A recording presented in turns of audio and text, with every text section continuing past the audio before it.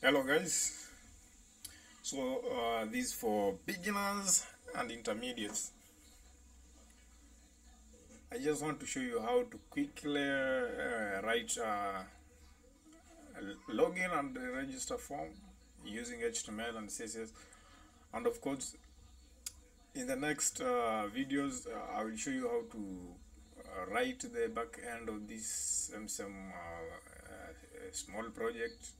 Like we shall write some PHP or Python scripts and also some MySQL database.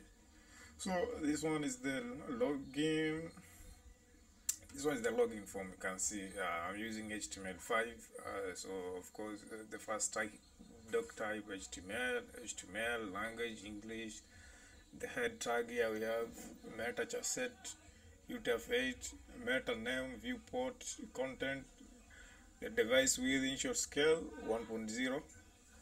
The title is login form, and of course we are linking style sheet, the CSS, and the board. Of course the board is the main part of this form. So inside the board tag you can see I'm creating a div. I'm giving it a class name container. So the purpose of this class name is for styling and maybe future JavaScript and maybe HTML. Okay. In this case, I'm going to use it for my styling. Okay. Then I have the header here, the heading to H2 login. I have the form action. So you can see the action I've written. This is backend.php. So these are future file. These are future PHP file that I will write to handle the backend, and it will use the post method to post the form data to the backend. Then of course I'm creating the fields, the username, the password, because this is just a login form. So okay, I'm creating a div here, a div class input group. Again, I'm creating this class input group because I will use this to style this specific field. Okay, so the label for username, input type, text, ID, name, username required. Of course, this one is very important so that somebody don't skip a field when they're filling in the form. Similarly, I'm creating a div for password, doing just exactly the same thing. Then of course here I'm creating our button type submit class button. Okay, again this class I'm going to use this one to style the button. For example, if I want the button to hover, I want some color. Okay, so basically my classes here, the class I've created here is basically for my CSS styling. Okay, then I'm trying to link the register form, so that in case someone is already is not yet registered, they first register, and if you're already registered, they just log in. Okay, so I'm just creating a paragraph here, the paragraph tag, p tag, then I'm anchoring the register HTML. This is another file that I created. Okay, that's all. So literally just created 3 div. One for the username, another one for the password. Okay, actually 2 div, and of course this is the button. Okay, let me save the changes, and then we can run this. And of course, since it's already linked to my style.css. Okay, for the meantime, let me alter this so that it don't have the styling yet, so that we can see the changes when we apply the styles. Okay, so let's run this. Let's debug it using Chrome. Okay, very fast. Let's do this. So you can see here it is without any styling. So we have there. So you can see if you try to submit without filling in this form at all, please fill out this. So this is being handled by this keyword here, required. So that's it. Again, we have the register. This is the register again. This register because it's so I have the register here. Let me also alter this. Okay, so that we have it raw without any CSS. You can see how it looks like. Got login, simple as that. So the register form just similar, everything except that for the heading here I just register. Then we have an additional div here, or additional field for the email, and of course here we anchor the login, which in my case I call it form.html. No problem, you can name it anything you want. And of course the paragraph just says already have an account, login.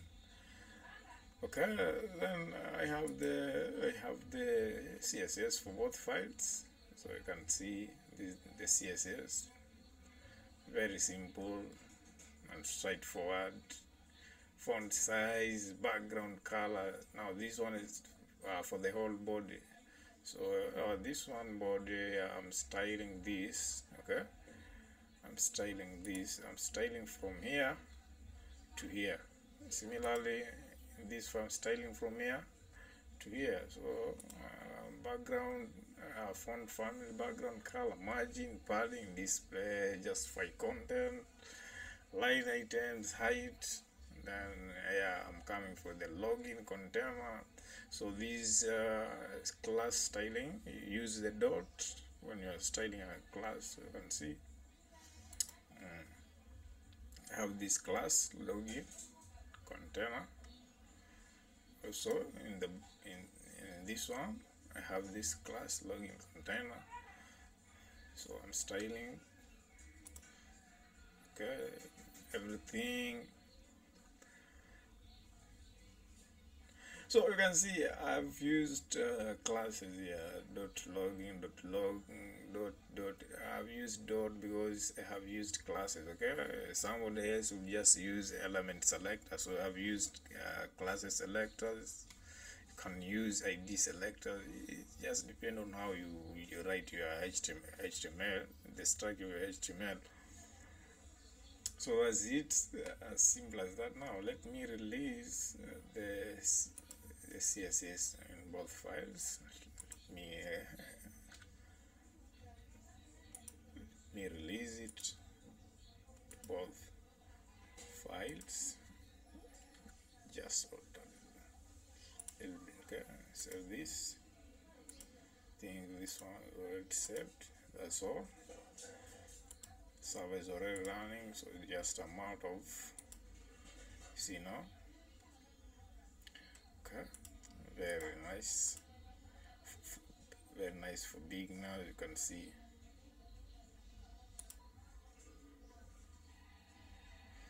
this is just a hover. I can show you here in the CSS and the button. This is the class that I created here. Sorry, this is the class that I had created for the button. This one. So I created a class for the button in both files, so that I can style it here. You can see just this one over blue. You can see. Now this is a very simple thing, but for beginners they get some challenges. So this is how simple. In the next in the next video I'm going to show you how now to link this to a backend and store this information in a database, right? Yes. Then okay. can see. So let's put something like this one. You must put something with an email format. So at Gmail, let's say something like this, .com, something like that. Then your file could not be accessed.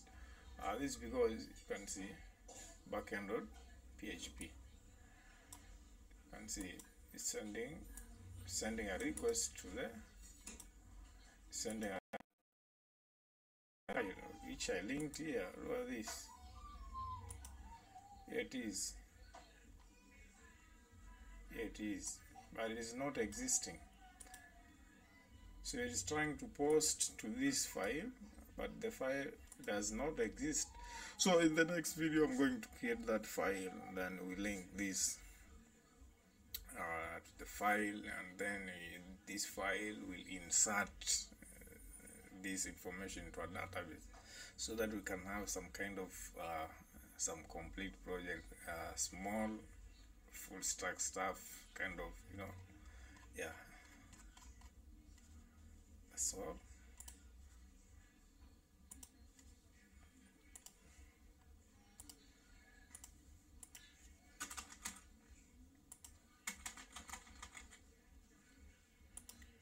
Again, backend. So that's all. So hope you just okay, if you want to